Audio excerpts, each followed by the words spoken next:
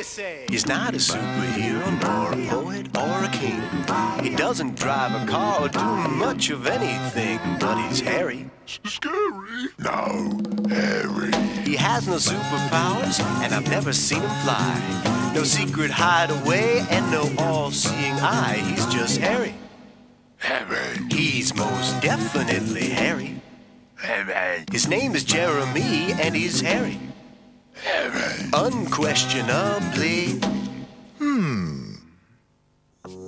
Hairy Jeremy has decided that he wants to be the ringmaster in his own circus. He's also decided that he wants the eggheads to be his star turn.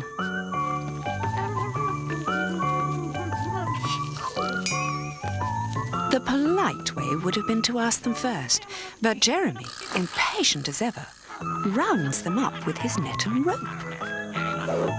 Yeah, this is gonna be great. Although the eggheads don't look that happy.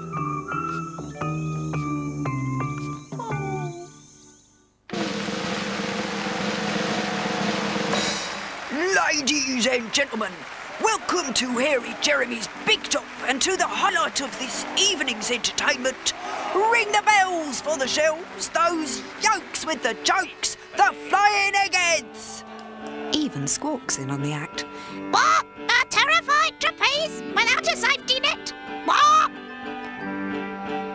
At first, everything goes to plan. But then, Jeremy begins to get a little concerned. They're not supposed to do that. No, this isn't right at all. Meanwhile, Squawk introduces the next act. The eggheads start off their floor routine just as Jeremy had planned.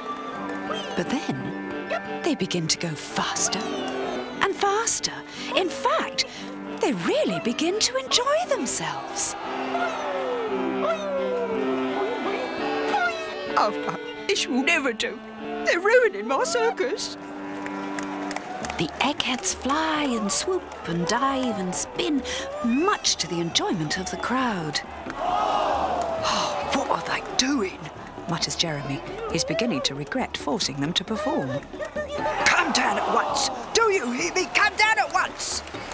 Even Squawk's worried. Calm down before you break something. But the eggheads ignore them and continue to do just as they please.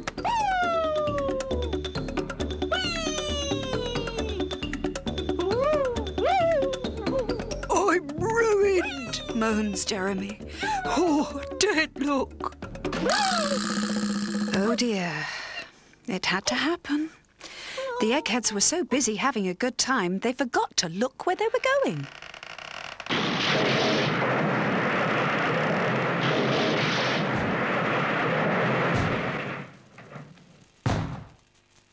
My big top's turned into a big flop.